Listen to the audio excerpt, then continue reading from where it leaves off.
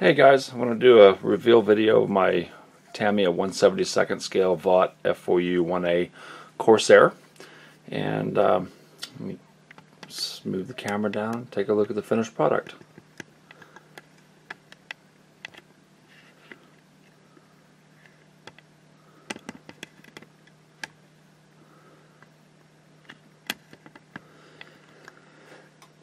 I decided to go with the Jolly Roger scheme for Ira Kepford's plane based in the Solomon Islands, and as you can see, he was a famous Navy ace with you can see all the kill marks, and if you can get in close enough to see his name on the side. And of course it went together really well. I only needed to do a little bit of filler right here. There was just a little bitty gap right there where the cowling fits on to the fuselage. Also, this wing root had a little gap in there, so I just ran some perfect plastic putty, went over it with a Q-tip, and it's gone. And of course, primer takes care of it. Okay, so we can take a look at the aircraft.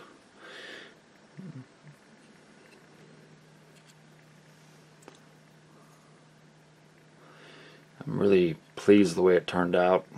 This is one of my favorite planes, the Corsair. It's a pretty iconic airplane from World War II.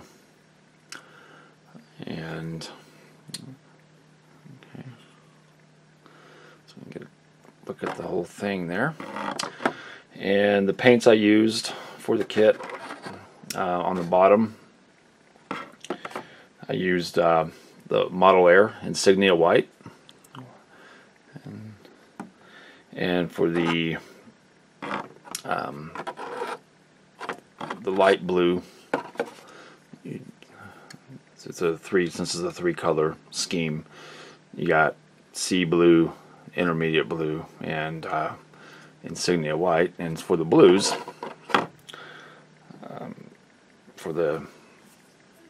I used Model Air Intermediate Blue for the mid-range blue, and then for the top of the fuselage, Model Air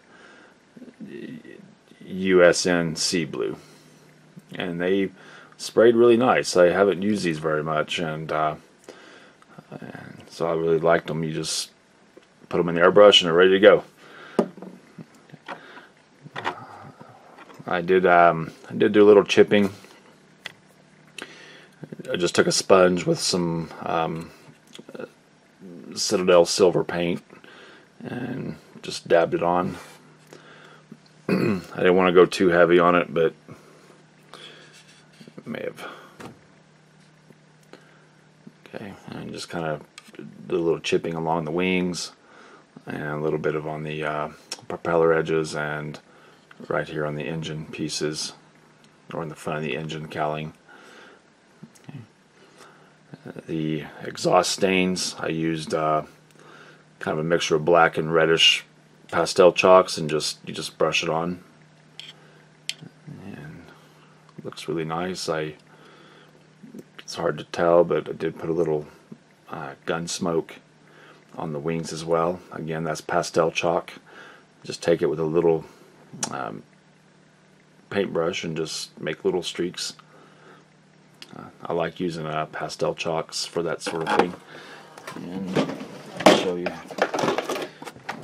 You can pick up a set of blacks and grays. You also have picked up a set of these. I've had these for a while and they last forever, of course. You just scrape the colors that you want. They're also nice. I did a little bit of to give it kind of a dusty, faded look. I take a little bit of chalk and just kind of rub it in and blow the excess off. When I painted, I also went in and I lightened the U.S. Navy blue. I added a little bit of white to it at places, and where I just did a little bit of fading on the fuselage and wings. Okay. I then put a wash. I made a wash of oil paints, and primarily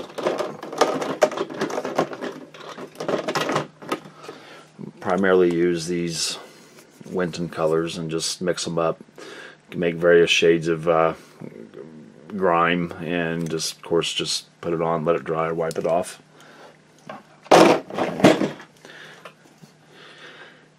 And otherwise, it was a really fun kit to build, and I'd highly recommend it. Decals went on great. They settled down pretty good. I just did one coat of microsol, and I was pretty happy with them.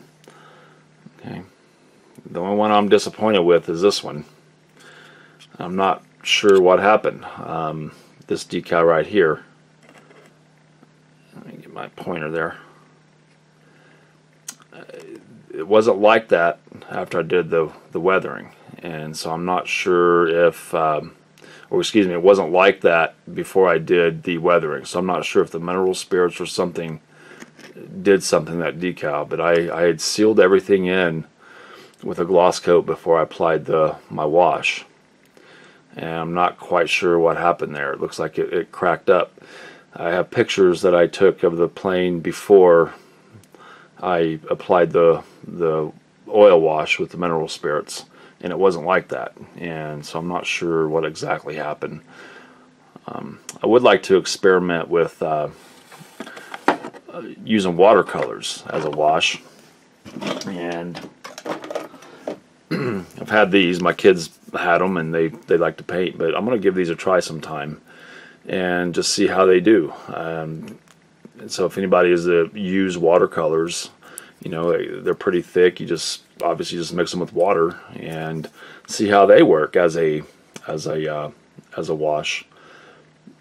But I might give those a try. I have a couple of old planes I use to practice or experiment with, so I'll give those a shot and see what happens. That way you can avoid all the mineral spirits and that sort of thing.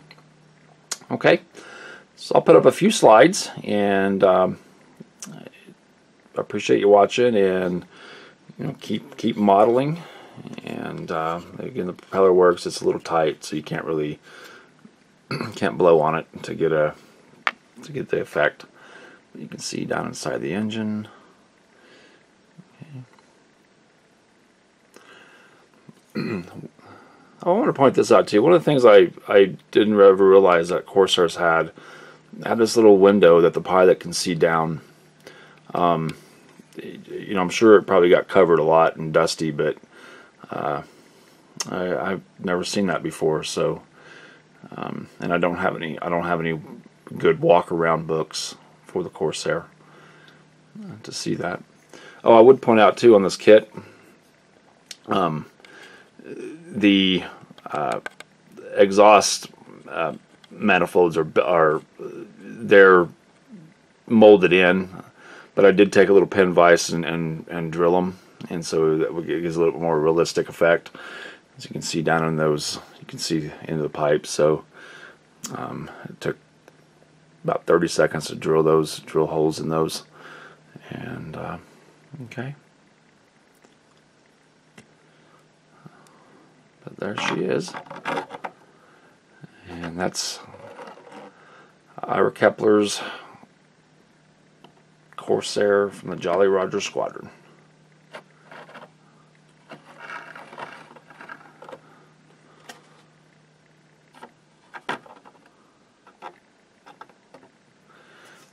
All right, thanks guys. Take care.